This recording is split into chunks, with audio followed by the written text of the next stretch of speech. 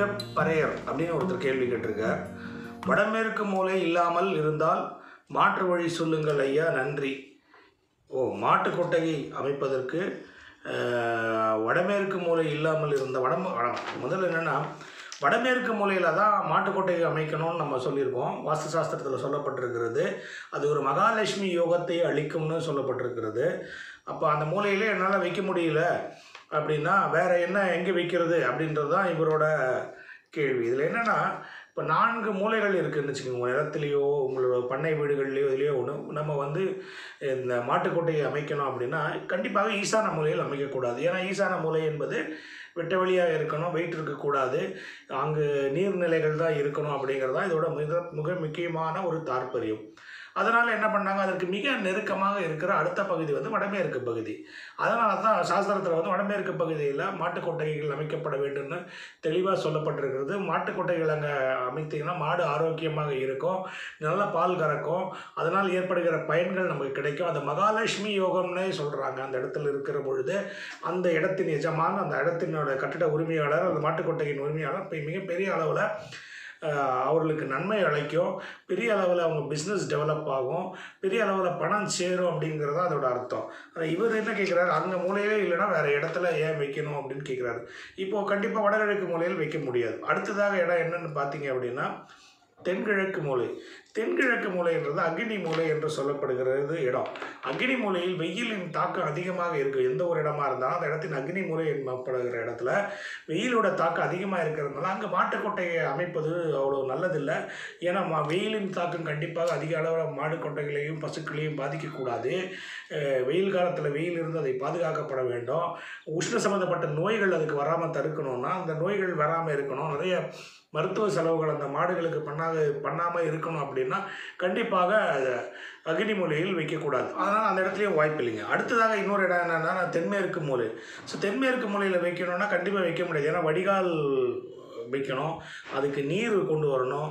தென்மேற்கு பகுதியில் நீரையும் வடிகாலையும் தொட்டிகளையும் அமைக்கிறது வந்து அவ்வளோ சிறந்த விஷயமும் இல்லை, சாஸ்திரத்துக்கு உகந்ததும் இல்லைன்றதுனால அந்த 2 மூலையை பொறுத்த வரைக்கும் வாயு மூலையில் அமைப்பது மட்டும்தான் சிறந்தது. ஏன்னா அங்கே வந்து நீர் பக்கத்திலே வடகிழக்கு பகுதி அருகிலே இருக்கிறதுனால அங்கேருந்து நமக்கு நீர் எடுத்துக்க முடியும்.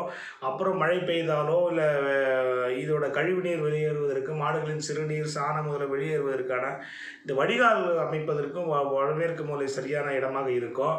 அதனாலேயே அந்த இடத்த சரிவாக சொல்கிறாங்க. ஸோ இப்போ இந்த 2 மூலையும் எனக்கு வந்து வாயு மூலையும் இல்லை சார், அப்போ நீங்கள் வந்து ஈசான மூலையில் வைக்கக்கூடாதுன்னு சொல்கிறீங்க, அக்னி மூலையில் வைக்கக்கூடாதுன்னு சொல்கிறீங்க அப்படின்னா உங்களோட தென்மேற்கு மூலையில் வைக்கக்கூடாதுன்னா வேறு எங்கே தான் வைக்கிறது அப்படிங்கிறத இவருடைய கேள்வி.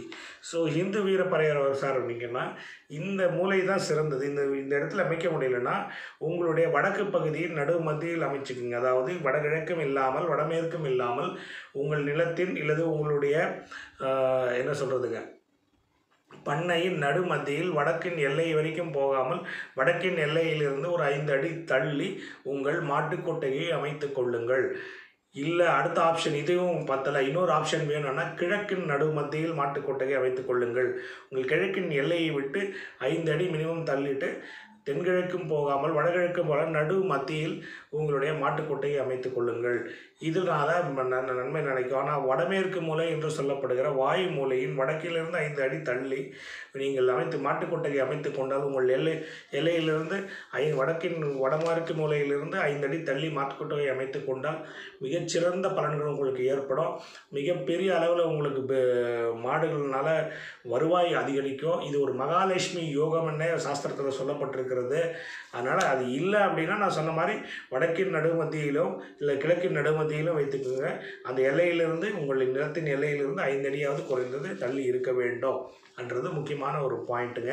அமைப்பு என்ன அப்படின்னா உங்களுடைய மாடு கட்டுகிற போது அது மாடு வந்து தெற்கு நோக்கி இருப்பது போல் அமைப்பில் நீங்கள் கட்டக்கூடாது. மாடு எப்போவுமே வடக்கு நோக்கியோ அல்லது கிழக்கு நோக்கியோ அல்லது மேற்கு நோக்கி கூட இருக்கலாம், தவறு இல்லை. தெற்கு நோக்கி மாடுகளை கட்டக்கூடாது. தெற்கு நோக்கி மாடு பார்ப்பது போல் தெற்கு தெற்கு நோக்கி அது உணவு உண்பது போலவோ, தெற்கு நோக்கி அதோட தண்ணீர் குடிப்பது போலவோ அந்த அமைப்பு இருக்கக்கூடாது. அந்த மாதிரி இருந்தால் மாடுகளுக்கு அதிக நோய்கள் உண்டாவதற்கும் மாடுகளுடைய ஆயுள் காலம் குறைவதற்கும் வாய்ப்பு இருக்கிறதுனால இந்த இந்த ஒரு மாடு கட்டுகிற போது இந்த ஒரு விதியை மட்டும் பார்த்துக்கோங்க.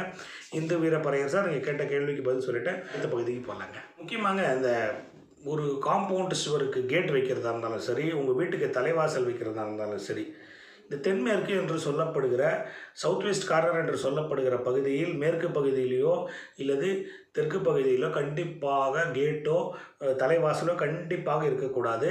அது விரோதி ஸ்தானம் என்று சாஸ்திரத்தில் சொல்லப்படுகிறதுங்க. அந்த மாதிரி அமைக்கப்பட்ட ஒரு வீட்டில் இருக்கிறவங்களுக்கு வந்து பார்த்திங்க அப்படின்னா கண்டிப்பாக அவப்பெயர் ஏற்படும். சில பேர்களுக்கு அவங்க அறியாமையே சிறைச்சாலைக்கு செல்வதற்கு கூட அவங்களுக்கு ஒரு வாய்ப்பு ஏற்படும். செய்யாத குற்றத்துக்கு சிறைச்சாலைக்கு போகிறதும் தவறான தீர்ப்புகள் ஏற்படுறதும் கூட அந்த மாதிரி அமைப்பில் இருக்கிறதுல உங்களுக்கு ஏற்படலாம்.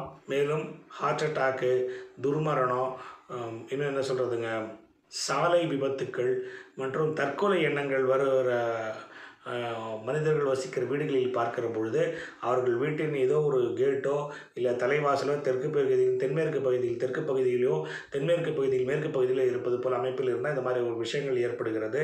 அதனால் இதை மிக முக்கியமாக தவிர்த்திடுங்க. தென்மேற்கு பகுதியில் மேற்கிலும் தெற்கிலும் கண்டிப்பாக கேட்டோ தலைவாசலோ இல்லை எந்த ரூமோட வாசலோ வராமல் பார்த்துக்கொள்வது உங்களுக்கு மிக மிக நல்லது. நிறைய பேர் கேட்க செல்வம் தங்கணும், மணி என்கிட்ட தங்கணும்னு நிறைய கேள்வி கேட்டுட்ருக்காங்க.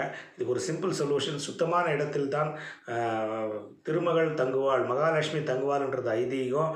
அதனால் நீங்கள் இருக்கிற வீடு, நீங்கள் புழங்குகின்ற இடம் சுத்தமாக இருக்க வேண்டும். முக்கியமாக வியாபாரம் செய்கிறீங்கன்னா உங்களுடைய ஆஃபீஸ், அலுவலகம் மற்றும் பணம் வைக்கும் இடம், உங்கள் பர்ஸ் இதெல்லாம் கூட சுத்தமாக க்ளீனாக இருக்கணும்.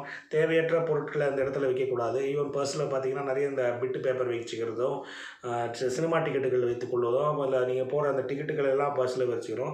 கிழிந்த பருப்பு, முக்கியமாக கிழிந்த பர்ஸுகளை உபயோகப்படுத்துவதோ இதெல்லாம் வந்து கண்டிப்பாக பணம் சேருவதற்கு தடையாக இருக்கும். பணம் செலவழிந்து கொண்டே இருக்கும். ஸோ தூய்மையற்ற இடத்தில் கண்டிப்பாக திருமகள் இருக்க மாட்டாள். அதனால் உங்கள் வீடு வந்து தூய்மையாக இருப்பதோ, திருமகளை வணங்குவதோ, நறுமணத்துடன் இருப்பதோ ரொம்ப முக்கியம். முக்கியமாக பணம் புழங்கும் இடங்கள் சுத்தமாக சுகாதாரமாக இருந்தால் மட்டுமே பணம் நம்மிடம் மிக அதிகமாக சேரும். இருக்கும் இடத்தை தூய்மையாக வைத்துக்கொண்டு மேலும் மேலும் செல்வந்தராக வேண்டும் என்பது என்னுடைய வாழ்த்துக்கள். ஸோ இந்த நிகழ்ச்சி பிடிச்சிருந்தா இதை லைக் பண்ணுங்கள், கமெண்ட் பண்ணுங்கள். இது வரைக்கும் இந்த சேனல் சப்ஸ்கிரைப் பண்ணலாம், சப்ஸ்கிரைப் பண்ணிக்கோங்க. கூடவே பெல் பட்டனை கிளிக் பண்ணிக்கோங்க. அதன் மூலிமா எங்களை அப்டேட்ஸ் உங்களுக்கு உடனுக்குடன் கிடைக்கும். மீண்டும் மற்றொரு சந்தர்ப்பத்தில் மற்றொரு வீடியோவில் சந்திப்போம். நன்றி.